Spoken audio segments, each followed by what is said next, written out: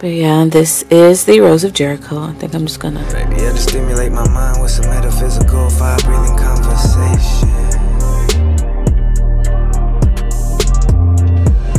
When I stroke your energy, I feel elated.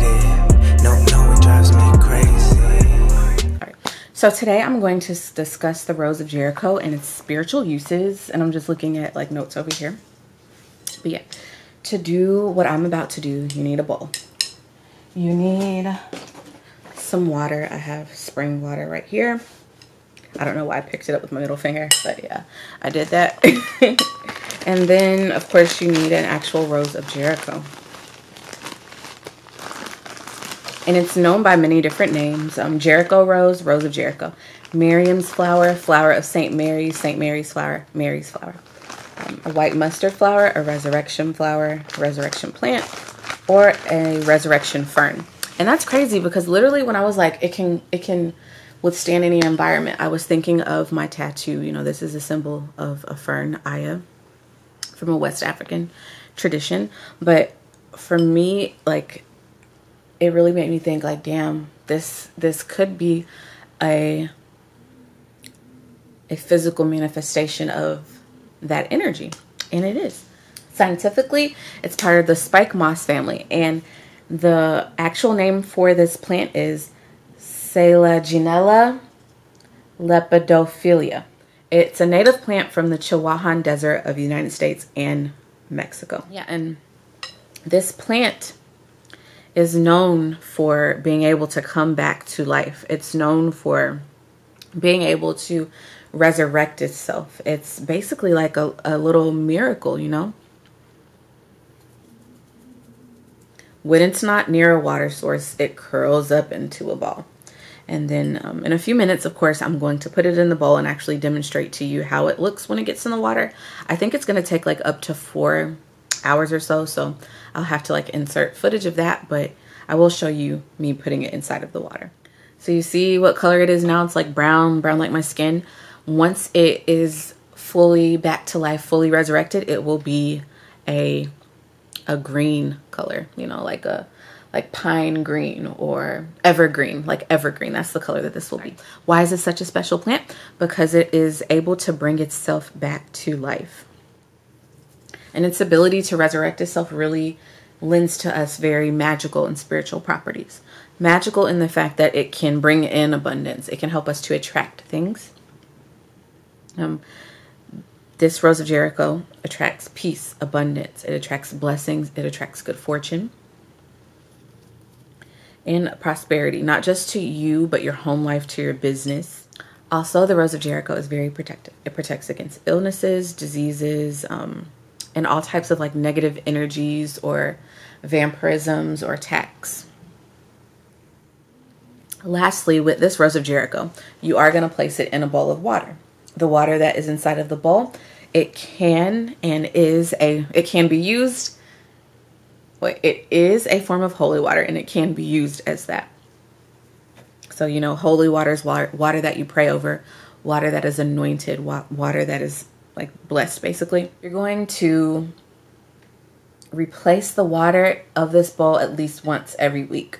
And that water that you replace it with, you don't want to just throw it down the drain or throw it outside. I mean, you could give it back as an offering to earth, but I recommend using it to create a spiritual water, a holy water that you can use.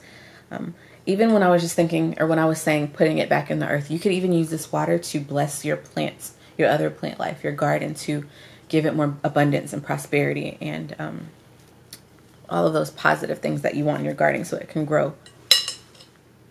So now we're going to talk about how you can work with this plant. Basically, when you buy it, you want to put it inside of a bowl and then put water on it. Before you go into working with this plant, you want to hold it. You want to build a relationship with it. You want to speak intentions and affirmations over the plant. And inside of the water, I know a lot of people place money, coins, crystals, things that bring abundance, things that reinforce the prosperity and the peace and the blessings and the good fortune and the protection that you want to be instilled in this water, in this plant. Yeah. So make sure you charge up your plant, you pray over your plant, and you treat it just like you would with any other type of magic that you do. As for me, I'm not going to put any coins in there because, I don't know, I'm just not. I might put a piece of copper, like a penny. But I know for sure I want to put some crystals in there. So I have a big plate of crystals right here, and I'm just going to kind of decide which ones I want to put in there. I think I'm going to keep it pretty simple, and yep, I was right on top. I was like, I'm probably going to do like a yellow color crystal, but it was right on top. I'm going to use my tumbled piece of golden healer quartz, and this is a stone that connects you. Oh, you can't see me. This is a stone that connects you to source, to creator, to whoever is the person that's running this damn show. This stone is also really great for your intuition, for your faith, for your personal power, and for your, yeah, those are the things I'm going to say. I'm always like trying to give 4 examples, but no, I'm leaving it at 3. It's great for personal power. It's great for connecting to source, connecting to the creator. And of course, in the name, golden healer quartz. So it's a very healing stone. So that's what I'm going to put in with this Rose of Jericho. So of course, I'm going to just take some time, speak with my plant, get it acclimated to being around this golden healer quartz, and then we will go into the next step. Okay, you guys, I'm back. I'm over here in the corner. Basically, I spoke my intentions, my affirmations. I spoke power into this little plant. I let it know that I'm so grateful that it came into my life, and that through the powers that be, the one that created us, we will be able to work with each other and create more abundance, more power, more prosperity, more peace, more blessings, all of the beautiful things that we desire in life. And I also added in a piece of golden healer quartz. Oh, it's not in there. Where did it go? I think I took it out because it was like making little ashes everywhere and pieces are falling off. So I took that out because I wanted the water to be as clear as possible. And I'm thinking about using like the pieces that fell off, crushing it up and making like a powder or a spray or something. So I'm putting in the golden healer quartz and just kind of put it in there. Okay, I'm back.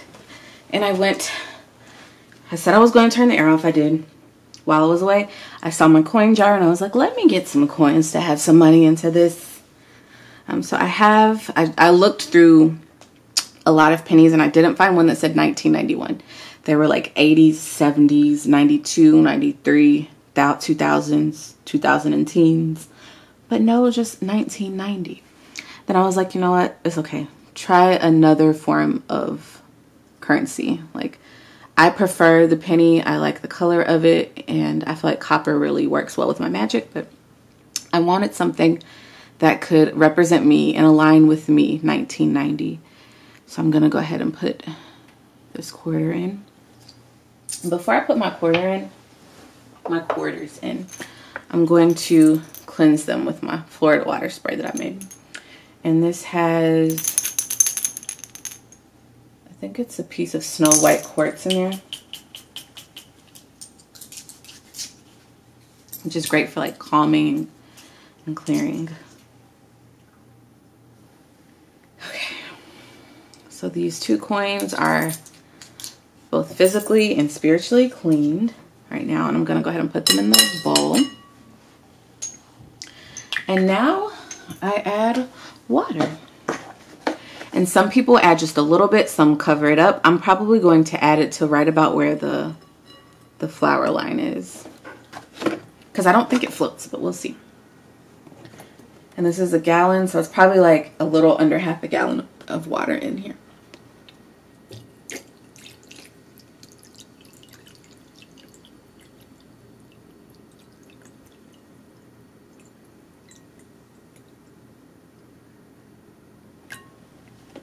I think it's floating.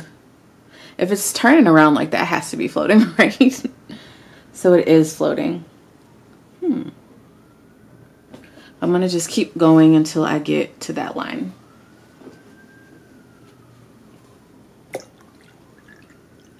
Y'all people? Wait.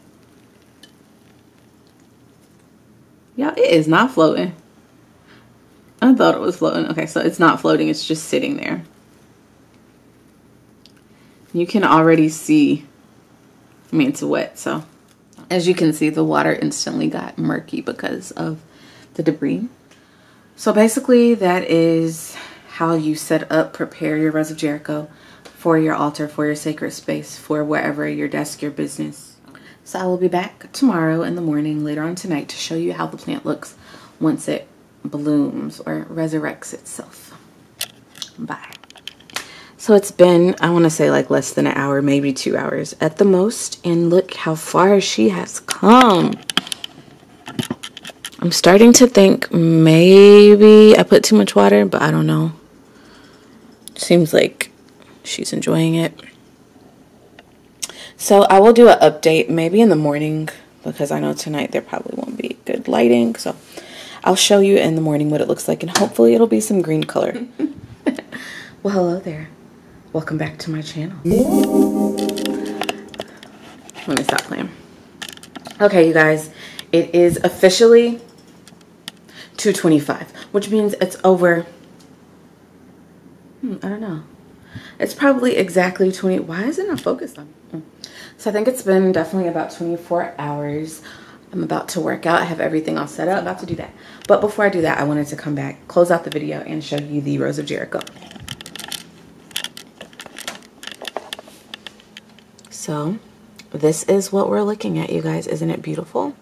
As you can see, I don't think the water has gotten up here yet, or maybe that's just like how it's supposed to look at the top. But yeah, they're on the bottom. The water is still there. I'll lift it up. Coins, crystal still under there. And you see it literally soaked up a lot of water. Like it soaked up half of the water that I put in there. So I'm happy I filled it up to the top. But yeah, this is the Rose of Jericho. I think I'm just going to shift it this way. Wow. But you can kind of see where it blooms open at. Let's zoom in.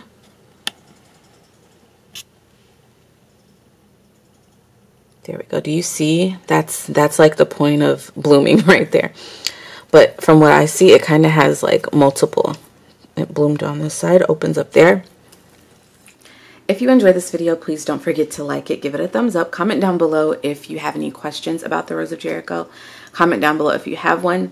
Also, I want to know if you have ever used it to make holy water or to make like Rose of Jericho water. Let me know.